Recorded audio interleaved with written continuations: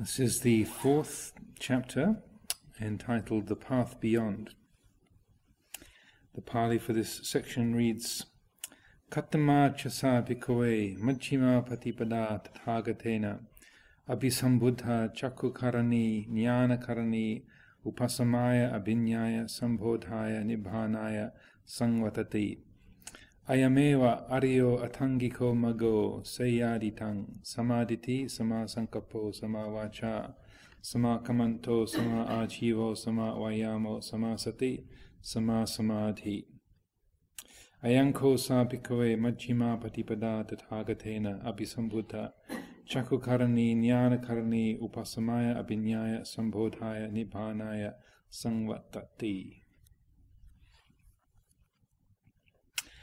And the translation reads, briefly, and what is the middle way that a Tathagata has awakened to, which gives vision and leads to Nibbana? It is the Noble Eightfold Path, that is to say, right view, right intention, right speech, right action, right livelihood, right effort, right mindfulness, and right collectedness. This is the middle way that a Tathagata has awakened to. Or just as we had that question, I think, from Martin the other day.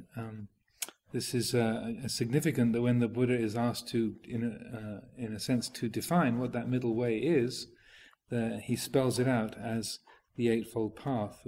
That is the path that takes us through the middle. That is the way of balance itself. And then, as you'll remember, that word Samma, which is translated here as the English word right. That it's good to think of that also as in right, as in attuned or balanced, as well as right as opposed to wrong. So attuned view, attuned intention, speech, action, livelihood, effort, mindfulness, and collectedness. And Ajahn Sucitto notably translates samadhi as collectedness rather than concentration. Just as a comment on that,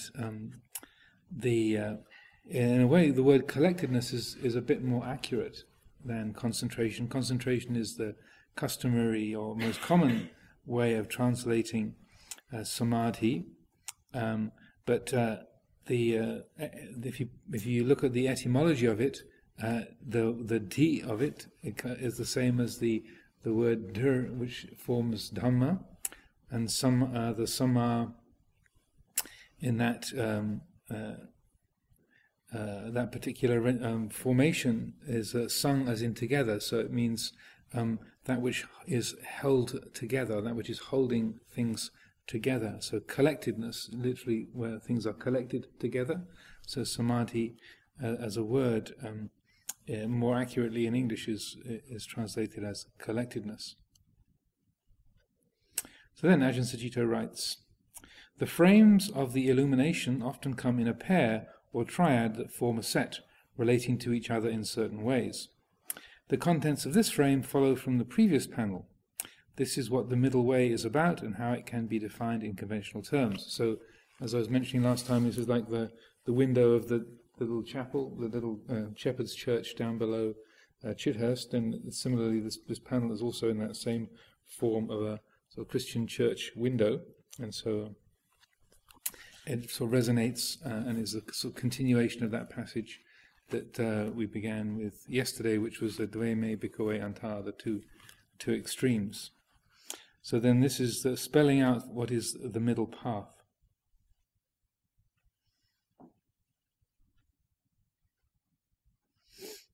This is what the middle way is about and how it can be defined in conventional terms. It also continues to approach human life broadly. Here, the Buddha is not formulating a particular set of beliefs or assumptions that you have to take on board before you can understand the teachings. He teaches in a way that is accessible to any religious path. Coincidentally, at the time of creating these particular paintings, I was in the habit of visiting a small, rarely used church near the monastery where I was living. The monastery was very busy with renovation work, and in my free time I would go to the nearby church to practice my chanting and meditate. I developed a great appreciation of the calm atmosphere, the simplicity, and the sense of dedication within that tiny old church. Such things go beyond the beliefs of any one religion. Remembering this, I have framed the broad outlines of the Buddha's teaching with the window of that church. Incidentally, that little church is also mentioned in the Doomsday Book, so it's been there for about 1,000 years. So there was, whereas up at the top of the hill you had Chithurst House, which is in a sort of ferment of activity. You had to strip the whole place out. From at a certain point you could stand in the basement and see the stars through the holes in the roof. That the whole place was filled with dry rot and had to be stripped back to the brickwork in a lot of the areas of the building. Very little of it could just be left as it was, and so for the first 5 years of the life of Chithurst Monastery, it was a bit of a construction site. I was there for much of the time, and so was Ajahn Sucitto. So that his image of a calm sanctuary down at the bottom of the hill that's also been there for 1,000 years. It's very good counterpoint. And as I mentioned, then he was learning to recite the monastic rule, the Patimokkha, which is the monks' training rules, is about 13,000 words long. So he would take time away from the busy work activity of Chithurst and go down and learn his chanting down at the little shepherd's church. But the church is probably about 1/5 of the size of this room, maybe even smaller than that. It's probably as long from one end to the other as is across this building. It's a really tiny little place.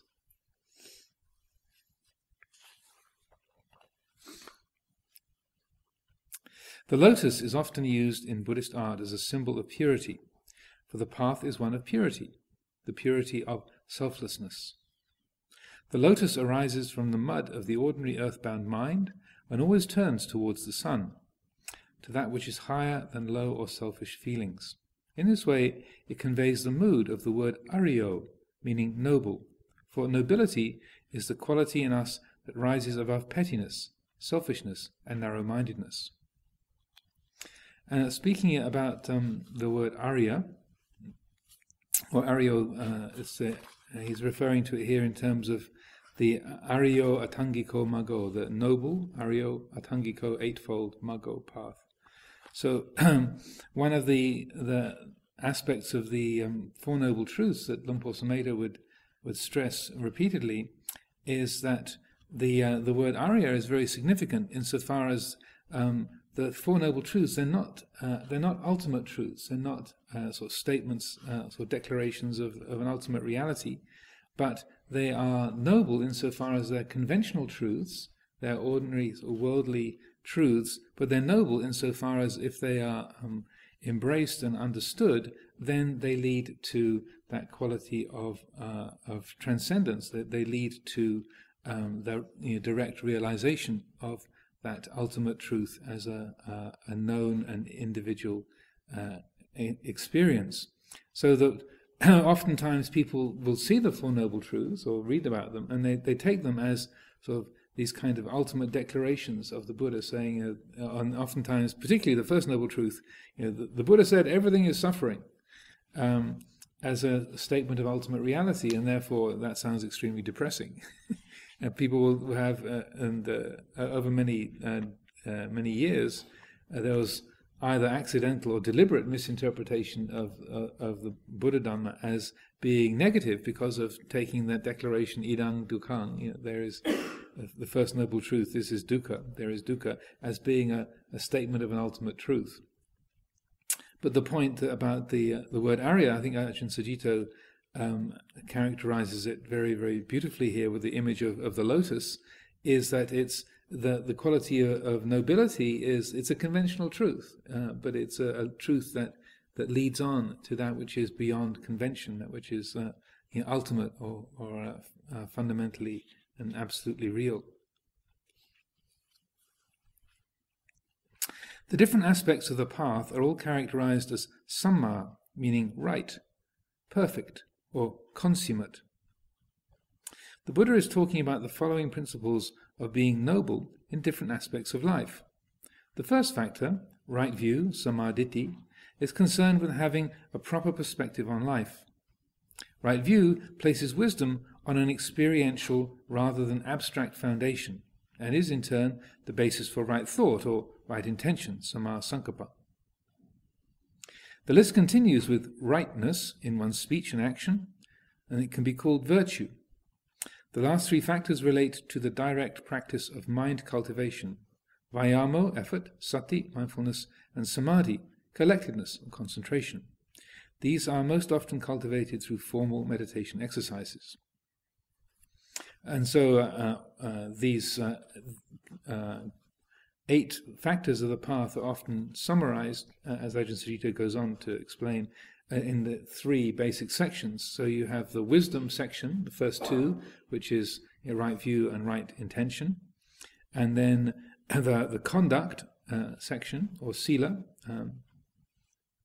which is right speech, right action, right livelihood, and then the meditation, or the concentration aspect, which is the last 3, right effort, right mindfulness, right concentration. So there often you hear the phrase sila, samadhi, panya, virtue, concentration, and wisdom, and that's like a synopsis of the whole group of 8 factors, sort of divided into those 3 chunks. But it's also significant that in the Buddha's expression of it, that right view and right thought or right intention come first, so that the wisdom faculty it comes before the sila one, which is a point I'll maybe say a little bit about later on. So, wisdom, virtue, and meditation can be reference points for anyone on the spiritual path. Together, they present a complete and integrated approach. Various religions or different ways of cultivating the mind may emphasize one aspect or another. For example, some religions place a great stress on morality and conventions, with promises of heavenly rewards for those who obey and punishment for those who don't. Such attitudes often omit, and may even reject, the possibility for personal reflection. Unguided by wisdom, moral commandments lead to fundamentalism, with the intolerance, repression, and blinkered conceit that it brings about. And so, as everyone is aware, we don't have to look very far to see the results of religious fundamentalism in the world today, as that is was the case in the time of the Buddha, and is still the case. That I think Ajahn Sucitto also puts it very diplomatically here. So that sense of sila, or the aspects of religious principles or ethics, when appreciated or taken hold of without wisdom, or without personal reflection, as he puts it, then that can lead to fundamentalism, or a narrowness of view. It's also interesting that in many religious traditions that people are actually forbidden to learn and consult the scriptures themselves, both within the Indian traditions of, say, the Vedic teachings. They were only to be remembered and recollected and expounded on by Brahmins, that people were not allowed to learn or to recite the words of the scriptures. And if someone from a lower caste, at least I understand it from reading the history books, if someone from a lower caste or from the lowest caste, repeated some verses of the Vedas, then they could have their tongue cut out, or if they overheard the Brahmin reciting the scriptures, they could have like molten lead poured in their ears to deafen them. Similarly, in Europe, people were, one of the great revolutions of the Reformation, Martin Luther and such, was to actually put the Bible into common speech, into German, and so that people could read the Bible for themselves, because up to that point it was very strictly the case that the Bible was only to be interpreted by the priests, and that it would be a sort of heinous and awful mistake and wrongdoing for a person a non-ordained person to read and to study the Bible for themselves. That was part of the big Christian revolution in what's called the Reformation, of actually printing the Bible. It was a revolutionary act in this country people were severely punished, and it was a big social issue, like the putting the Bible into English and making it available for the common people to be able to read it. It was only after Henry VIII and the establishment of the Church of England, and that it later became sort of standardized, and they put a whole group of scholars together to create the King James version of the Bible. But in the earliest years, it was a sort of revolutionary act to put the Bible into English and to circulate clandestine circulation of copies of the Bible that people could read on their own. So the Buddha's approach was very, very different, and one of the reasons why he was much criticized and blamed by the Vedic orthodoxy and the Brahmins in particular was because he welcomed people from all castes into the Sangha, and whether you're from a high Kshatriya warrior noble or a Brahmin caste, or from the Sudras, or from the Chandalas and the lowest, or what are known as the untouchable castes, or those who are outside of the fold, then he would accept anybody and everybody into the Sangha, regardless of their social background. So that was very much counter to the traditions of his time, and also one of the reasons why there was a strict prohibition about not writing the teachings down was so that they would always be passed on by rote learning, so that people from any background, it didn't matter whether you could read or not, because usually only the Brahmins were able to read, but people who couldn't read would learn the teachings and the teachings through hearing, through listening and repeating with an acharya, with a teacher, and so that the verbal teachings and the record of the Buddha's words were passed down to anybody and everybody who was interested to listen and to learn. So that availability and openness of the teaching was also a revolutionary approach of the Buddha. And as he said, I don't use the teacher's closed fist. So that was a term that was there in the Brahmin tradition, that the closed fist of the teacher, that part of the teacher's job was to hide the teachings, to keep a closed fist, so that the teachings were kept sort of secret and only available to a select few.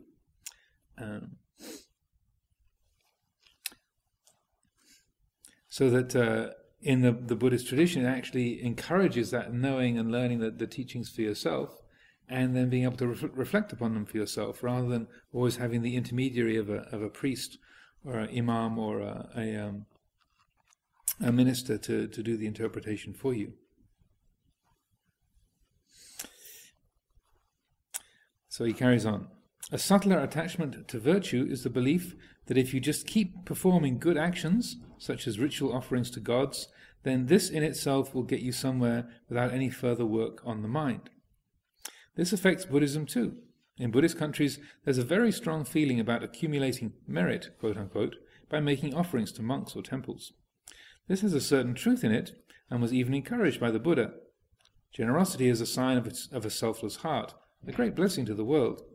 Unfortunately, the idea of, quote, gaining merit, unquote, can substitute for true selflessness, and make one feel that no further cultivation is necessary. So the Buddha always pointed out that the highest kind of merit, even greater than giving alms to a Buddha, was to cultivate meditation properly. And then he quotes this sutta from the Book of the Nines. I think this is the Velama Sutta, sutta number 20 in the Book of the Nines, and he abbreviates it here. Fruitful as the act of giving is, yet it is still more fruitful to go with confident heart for refuge to the Buddha, the Dhamma and the Sangha, and determine the 5 moral precepts. Fruitful though that is, yet it is still more fruitful to maintain loving kindness for the period of time that it takes to milk a cow. It's about 20 minutes for those of you not familiar with cow milking. Fruitful though that is, it is still more fruitful to maintain awareness of impermanence for only as long as a finger snap. So, and that starts off, that Velama Sutta with a description of the Buddha from a previous life of his when he was a very, very wealthy Brahmin. He says he made this extraordinarily abundant offering, 84,000 silver pots filled with gold coins, 84,000 gold pots filled with silver coins, 1,000 horses, 1,000 elephants, 1,000 cows and everything. And it made this massive offering, which would be worth billions of pounds nowadays. And then he says, yeah, but more beneficial, more fruitful from that than an offering even of that size is to take refuge in Buddha, Dhamma, and Sangha, and to keep the 5 precepts. So this is, as most people will be aware, very much a centerpiece of the day-to-day observance and the way of life in Buddhist countries, and what also keeps the servery and the tables groaning on a daily basis here, and keeps Jose busy in the kitchen. This massive, abundant offerings, so we're not resenting in any way that people do make offerings here. We all get hungry most days, so we're glad that people do come and make offerings. But this is a teaching that is very significant to bear in mind, that even a massively abundant and expensive offering is not as valuable to us spiritually as taking refuge and keeping the precepts. And even more helpful is to practice loving kindness for 20 minutes. If you want to, and then to say, if you really, really want to make merit, if you want to offer merit in the most abundant way, then to develop wisdom, as it's characterized here, through the development of the true appreciation of anicca, the awareness of impermanence, the anicca, just for a moment, to really see and know anicca, as we were sort of discussing in previous days, is to really know anicca is, in a sense, the embodiment of that entering of the stream. If we really know that all that arises passes away, if that really enters the heart, and there's a full and complete awareness of that, even just for a moment, then that is synonymous with the entry of the entering into the stream, and the merit or the spiritual brightness that comes forth from that is far, far greater than even offering billions and billions of pounds. Though, of course, if you do want to help support the long-term plan for any spare billions you happen to have lying around, then all offerings will be appreciated, as well as the insight into anicca. At the other extreme are those who don't bother with any morality or conventions, and think that they can become enlightened just through sitting in meditation. This is more common in the West. People can get really obsessive about having the right conditions to sit, capital S, capital I, capital T, in. People can get really obsessive about having the right conditions to sit in, and yet pay no attention to selfless actions, kindness, or sense restraint. Meditation becomes motivated by the need for self-affirmation, a drive to attain samadhi, experience bliss, or remodel oneself. That's the meditation fanatic's attitude. However, a steady and sensitive mind leads to proper understanding and right conduct in daily life. So the Buddha always related meditation not to ecstatic trances or complex abstractions, but to good sense that would manifest in mundane as well as transcendent terms. Then again, wisdom itself can be developed to the point where it loses contact with reality, as in the case of metaphysics. Philosophy and theology rely heavily upon intellectual understanding, yet fall short in the development of wisdom through attention to actual experience. So, having a mind full of ideas does not necessarily grant one any clearer perspective on how to live one's life. Even with proper wisdom and virtue, without the assiduous practice of inner contemplation that meditation exercises make possible, one is sowing good seeds, but is not tasting the fruit. And so the word metaphysics, for those for whom English is not your first language, that means the way that things work that are outside of our ordinary sense perceptions, or things that are not visible or discernible through our ordinary senses, that which is sort of beyond the sense world. And this was a a very common theme of Luang Por Chah's in Thailand, particularly when people who were experts in Abhidhamma came to visit the monastery, or he met with people who were university professors or had a wide knowledge of Buddhist teachings, that he would emphasize that this was, in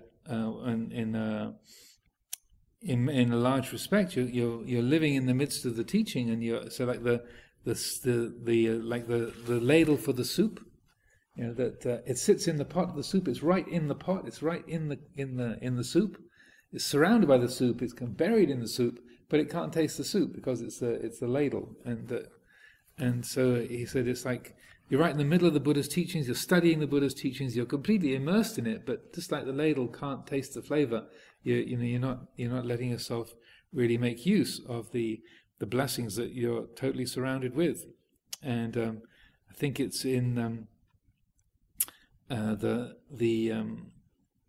book. I think it's the closing chapter, the closing section of the book Taste of Freedom, where he was talking with a person here in England when he was visiting in the 1970s, talking with someone who had been a bit of a Buddhist scholar for years and years, and being from northeast Thailand, he spoke in their normal way of speaking is very direct and earthy, and so I'm not sure how Luang Por Sumedho translated it when he put it into English for the person.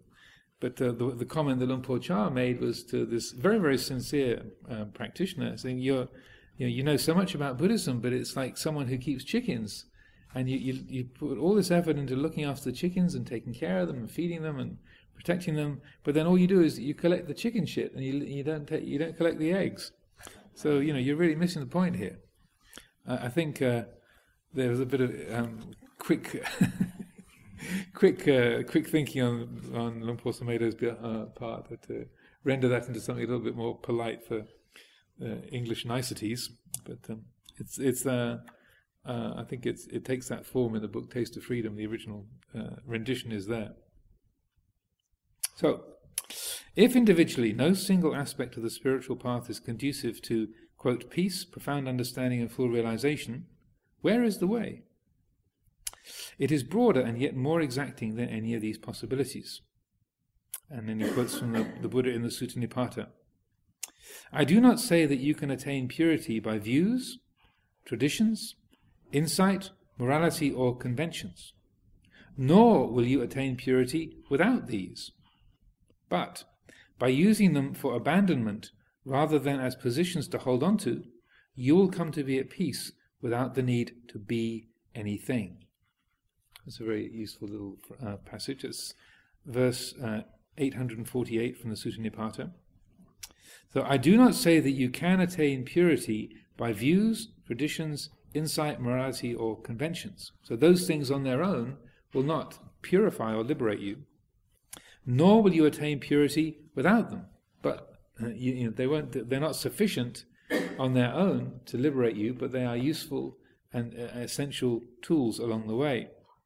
But by using them for abandonment, rather than as positions to hold on to, you will come to be at peace without the need to be anything. So, as I've been speaking about a bit during this retreat time, this is, in a way, talking about how to apply the factors of the path for a process of abandonment, not creating more of a sense of self-view. Like I've been saying, you can practice the Dhamma based on self-view, or you can practice the Dhamma based on right view. And that it's through learning how to apply right effort, samavayamo, putting forth the effort, but without that being personalized, me trying to become something, me trying to get rid of my bad habits, me trying to get enlightened, me trying to become at least a stream enterer, all of that I and me and mine, even though it seems reasonable, that it's in a way creating obstacles and complications. But the essence of practicing Dhamma and developing the path in the most skillful way is through applying effort, but without that being woven into self-view and conceit. So, as he puts it here, using them for abandonment rather than as positions to hold on to or things to identify with. Like, this is my tradition, these are my views, this is my insight, I am keeping the sila, or these are the right things for me to do. So then he continues. The middle way, that is the Eightfold Path, is the balance and counterbalance of all the spiritual fundamentals. It summarizes the ways in which one cultivates a spiritual path, and then qualifies that with the reminder that the path is to be cultivated in ways that are right.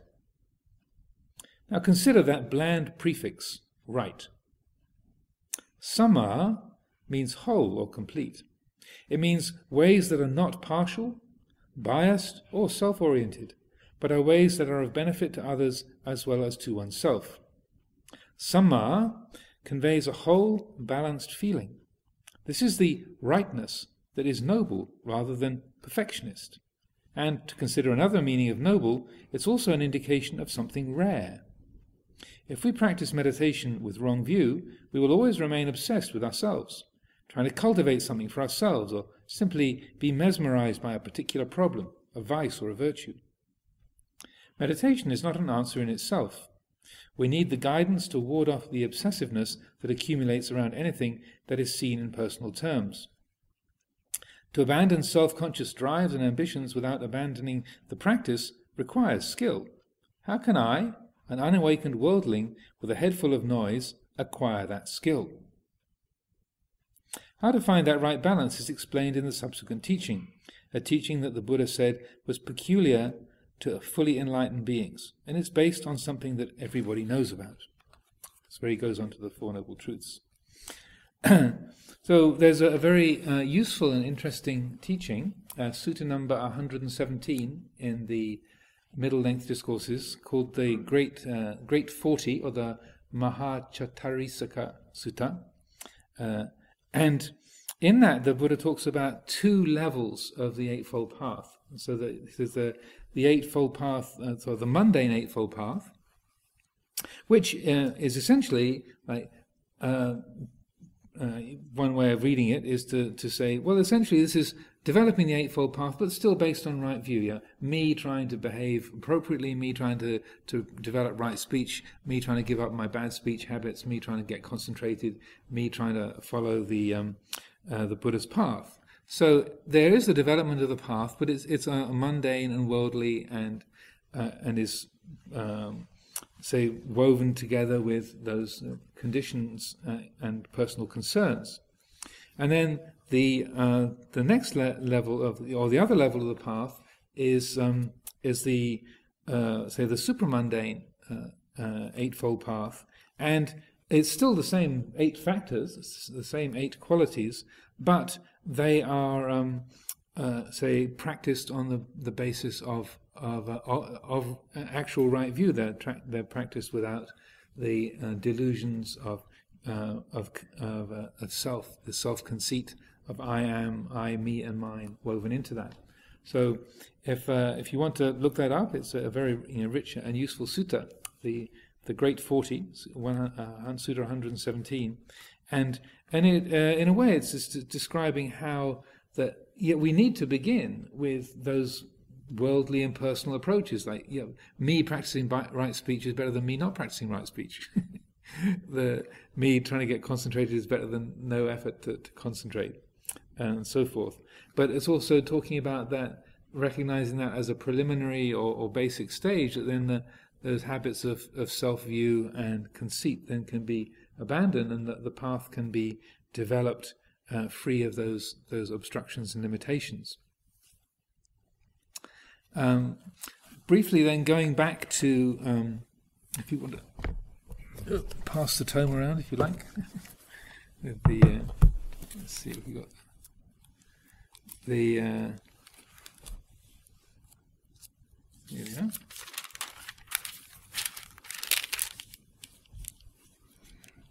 Sure. That's the original church window from the Shepherd's Church.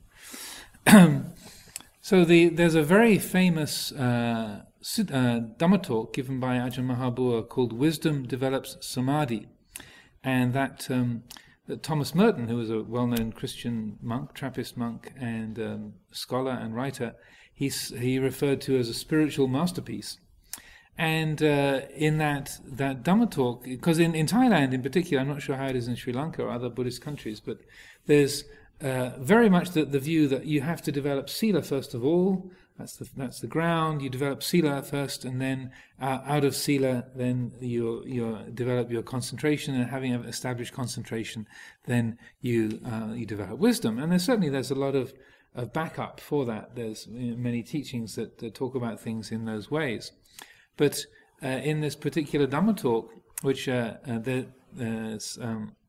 it was one of the very first things that was translated by Ajahn Amaro was put into English, he makes the point that in order to practice sila in the most skillful way, you need, and it's most useful to be applying wisdom as you go along, to have that discerning quality and recognizing how to behave, what is a beautiful conduct, what is appropriate to the time, the place, the situation. Are you aware that you're bending the truth for the sake of telling a good story? Are you aware that thing that you're interested in might belong to somebody else?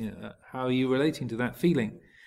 So he and it's very well worth seeking out. I'm sure we have many copies in the library.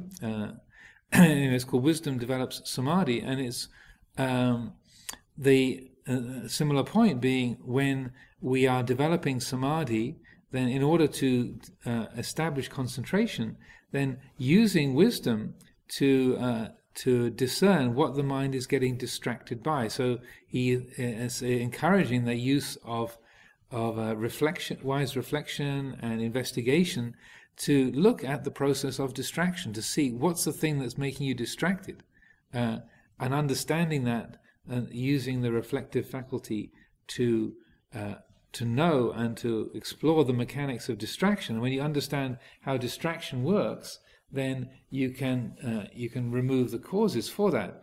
If you're just trying to develop concentration through just as an act of will, or are you trying to develop sila just as sort of following the rules, then you're making things a lot harder for yourself. And the point that he makes is that in the Eightfold Path, it's not an accident that the Buddha puts right view and right intention first of all. That those wisdom faculties, the wisdom factors, it's not just a chance that they're first, but if that quality of right view, right understanding, and right intention is say there to begin with, that's established, then it reduces the work enormously to be able to behave appropriately according to time and place and situation, and also to help the mind to develop concentration. If we are ready to use the wisdom faculty and applying that, then we, in a way, it's rather like if you're going out for a walk through the woods, and rather than just making thinking, well, I want to go in that direction, I need to head south, so just go, and just barreling through the woods and dealing with all the brambles and the undergrowth, and it's rather so taking a moment to consider now, what looks like a good way forward? Are there any animal tracks here or any other pathways? What's heading in roughly the right direction that looks like it's already a well-made path that will help me to get where I want to go, but without colliding with a lot of obstacles. And so it's exactly the same spiritually. Then if we develop and apply the wisdom faculty, then it makes both the development of sila and samadhi a great deal easier. And there is also a significant teaching where the Buddha says, right view, samadhi, is the forerunner of all wholesome states. Just as the lightening of the sky and the beginning of the day is the forerunner of the rising of the sun. The sky gets brighter and clearer before the sun rises.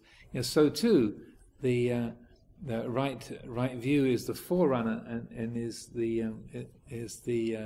that which precedes the arising of the rest of the Eightfold Path. So that right view is given a very specific prominence and primacy by the Buddha in that respect. So please, if you have any questions or comments, anything you would like clarified? You're scratching your nose, Pierre, or is that a question? Be careful when you might. Yeah. Yeah, I have a question which I carried over from yesterday. I've been trying to think about it, and I wrote it down so that I would remember it, because it's difficult for me to remember things from one day to the next sometimes. And the question is, you were talking about ends and means at the beginning, and does the end ever justify the means? If the end is political, the answer is usually no. But is this always the case? For physicians and surgeons, the answer is less clear.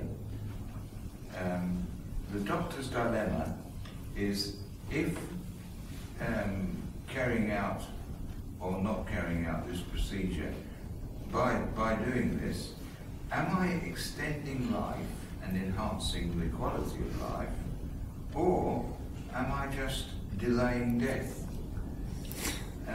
Being mindful, we think on, that's the northern expression, what will be the result of this action? So we're looking at the end. However, the result is an end, and the action, or withholding of the action, is the means. The precepts are very helpful, particularly in the light of the Eightfold Path, but not absolutes. For instance, I used to know a man who forged passports during World War II. And forging is a pretty bad crime. In order to help Jews to escape. Who said it was that easy? In terms of the ends and the means, that's a very well-worn political dictum. The end justifies the means, and used by various different political movements, the Communist Party, and you can't have an omelette unless you crack a few eggs, and such like. But in terms of Buddhist practice, the ends, you can't separate the ends and the means. And this is a theme I bring up over and over again in terms of meditation. So that if you want the end to be peaceful, to be well integrated, and to have a quality of clarity to it, then you have to use a means that matches that end. So that if you are trying to establish concentration and you're suppressing all of your chattering thoughts, you're forcing your body to sit in the lotus posture, and your means are self-willed and aggressive, then it's impossible to get a result that is completely peaceful and well integrated, because the means are directly connected to the end. So that one of the aspects of meditation that every retreat I've led for the last 25, 30 years, almost invariably I talk about establishing loving kindness as a basic attitude before trying to develop any kind of concentration or insight. You've got to learn how to work with your mind rather than fight against it, to work with the body rather than force it. So that it's learning how to collaborate with the mind, speaking of using another wartime term, to be a collaborationist, to collaborate with the mind rather than be opposing it and forcing it to behave through just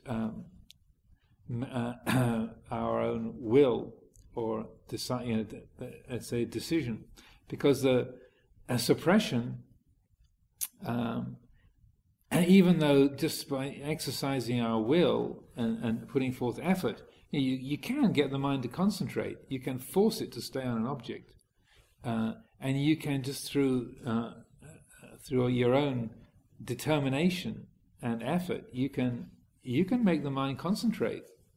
But it's a very fragile kind of concentration. So the example I usually use is like when you have a police state that's very comprehensive surveillance, and they are kind of keeping an eye on, they're watching everybody, they've got cameras everywhere, and people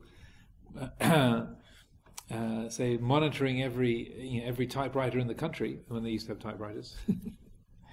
But still, as soon as the system wobbles, then the revolution breaks out, and there's all kinds of undercurrents of dissent going on in the background, and as soon as the system wobbles, as soon as there's a crack, then the thing is overturned or is attacked. So that if we run our mind like a police state, just forcing our good behavior and forcing our mind to concentrate, or forcing to the development of wisdom, anicca, then that you can bring about a certain result. Like a fascist regime does have a certain orderliness in the streets and in the train times and such like, but famously, but the tension that you're creating in the system is explosive. And then what happens when people who try to operate in that way, and I've seen this so many times, they come on a retreat or join the monastery and they're kind of super keen, and the ones sitting absolutely so straight as a poker, and totally committed, and they're always very, very serious about their practice, and always starting before everybody else and finishing after everyone else, and they're doing everything absolutely perfectly. Then almost always you feel like, oh dear. And I'm speaking of one of these, having been one of these people myself, that you know why the oh dear feeling is there, because it's being held in place by an act of will, usually based on idealism. Like, I want to be like that. That's the right thing to do. I'm going to be this way. And not with a great deal of wisdom. So that principle of the end and the means being unified is absolutely foundational. And because I caused myself immense misery by getting it wrong, I tend to emphasize that, so that when you're training the mind, then it's important to have that quality of loving kindness. And so the phrase I use is radical acceptance. So loving kindness doesn't mean that you're trying to like everything, like if you have aggressive or selfish thoughts or greedy or jealous thoughts. You're not saying, oh, whoopee, I'm feeling jealous. How marvelous, I want to murder the monk sitting next to me. Yeah. No, but you're recognizing, well, murderous thoughts arise. Jealous feelings arise, that they're part of nature. But you don't have to follow them. So there's an acceptance that, yes, this belongs, but no, that going in that direction will cause harm for myself and others, and if I do actually murder the monk sitting next to me, there'll be consequences on the legal level as well. Certainly a few Sangha meetings. So that the basis of how to act needs to be that quality of a total acceptance. So you're not fighting against or hating. So even if you're printing passports to get Jewish people out of Nazi Germany, it's still important not to hate the Nazis, not to cultivate that. And some these are obviously very challenging things to talk about, but it's possible. And there are some of the most marvelous and inspiring accounts of that period. Also nowadays, people having been mistreated by other regimes and different bodies, that their absolute refusal to hate the other and to demonize those who are harming them is incredibly moving.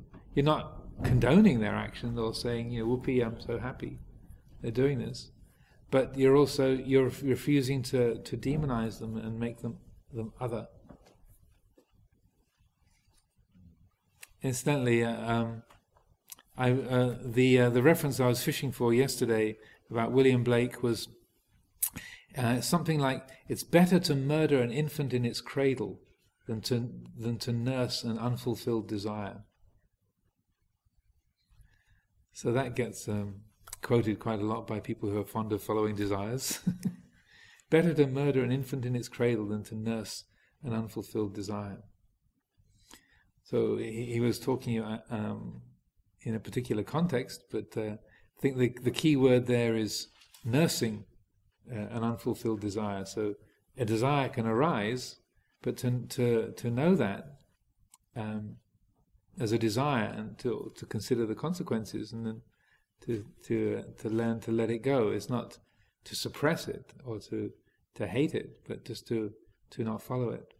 So similarly, if we feel that, I should never resist any of my desires, that's the right way. I should fully embrace, I should have acceptance for all my desires, therefore follow them. Yeah, William Blake said, better to murder an infant in its cradle than to nurse an unfulfilled desire. Then that would be not using the wisdom faculty, but to consider, I can know this desire without nursing it, without taking hold of it and believing in it and cherishing it. I can know I desire being say attracted to some person, or wanting to have some particular thing to eat, or to something to enjoy. That you can recognize, that's a feeling. I'd like to eat that, but it's on somebody else's plate. So, I'll notice. I can notice this feeling of desire, and I don't have to cherish it. I don't have to figure out a way I can get that off that person's plate onto mine. You can eat that. You can just notice and be fully aware of the desire, and then not follow it. So you're not nursing, you're not cherishing and taking hold of it. As long as you're carrying it around and identifying with it, then it's going to cause problems. But if instead we simply know it as it is, then just like the wind blowing in the trees, the wind blows, the branches move. The wind stops blowing, the branches stop moving. It's just a desire passing through. It's just the wind in the trees. As for your musings on doctors and the results about are we delaying death or enriching life, those are all subtle questions that people have to work out case by case, moment by moment. And it can be that somebody, a doctor does their job in a good way and helps someone's life to be extended, and then that person uses their life in the most awful way. They live in a most sort of wasteful and indulgent or harmful way. And you think, that was maybe I should have just let them die. Would have saved a lot of trouble. Those are ethical issues that doctors have to take on board when they take on the role of doctoring. But also, I would say that even if you save someone's life and they act in an awful way, even if they have one moment before they die of recognizing, I totally blew that. That was a total waste of time. I had this great opportunity. My life was extended by this amount, and I've just behaved in the most stupid, selfish, and reprehensible way, most awful way. What an idiot I am. That one moment of wisdom and clarity can be enough to outweigh that considerable amounts of unskillful behavior. But those are multi-layered moral issues that you have to really look at and explore moment by moment, case by case. You can't generalize, I would say.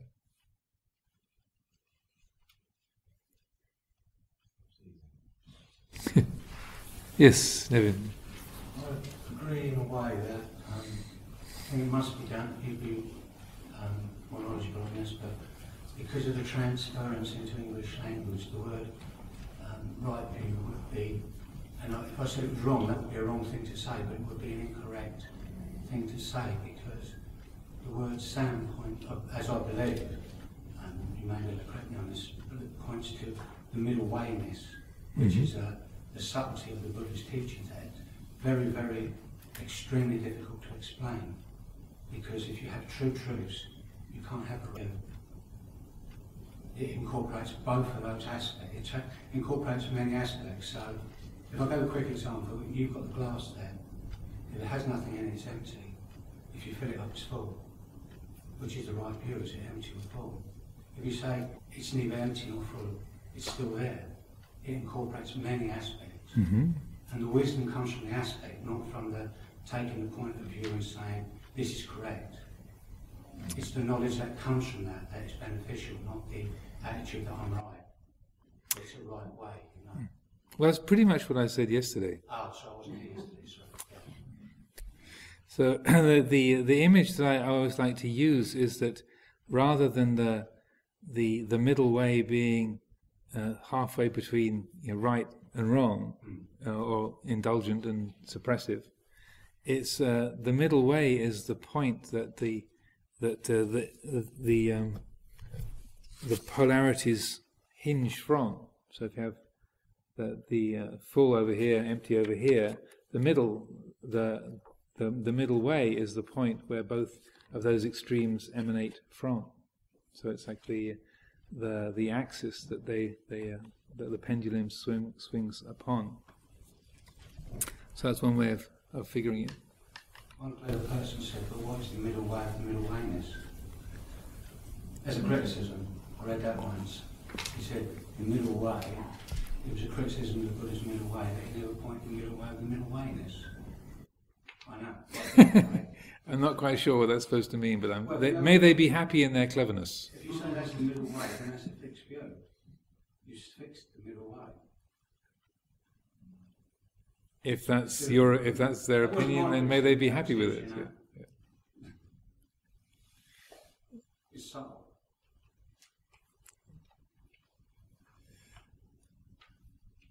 Martin, yes. Any of the monastics? I know these readings are mainly for the monastic community.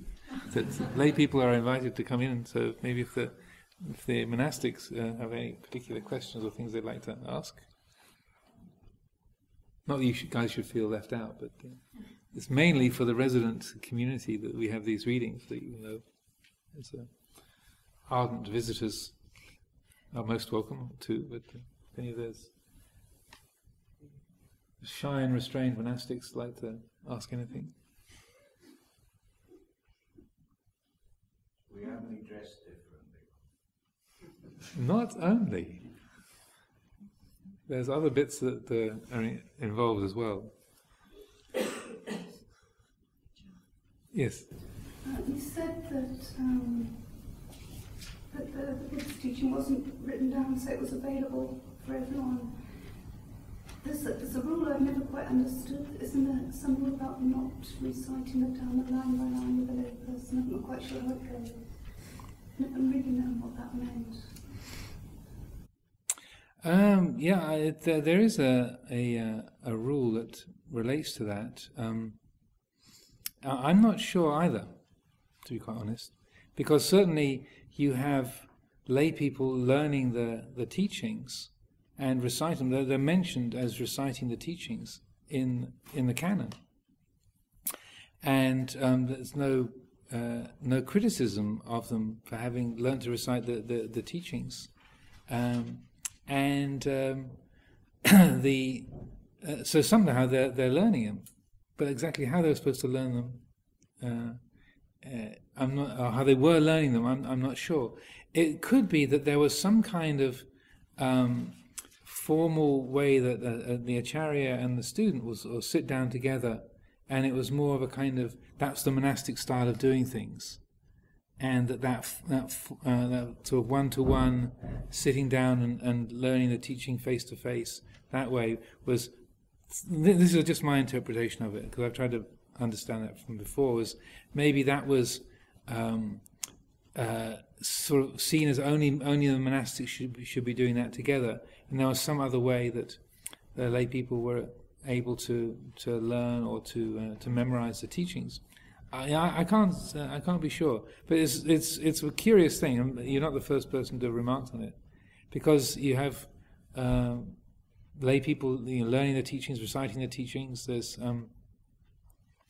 people. I think the Nanda's mother, Nanda Mata, I think she's reciting the Atthakavagga, the chapter of the eights in the from the Sutta Nipata, and it's commented on how well she recites that and how well she's learned that, and so and other occasions as well. So it's one of those mysteries of the Pali tradition.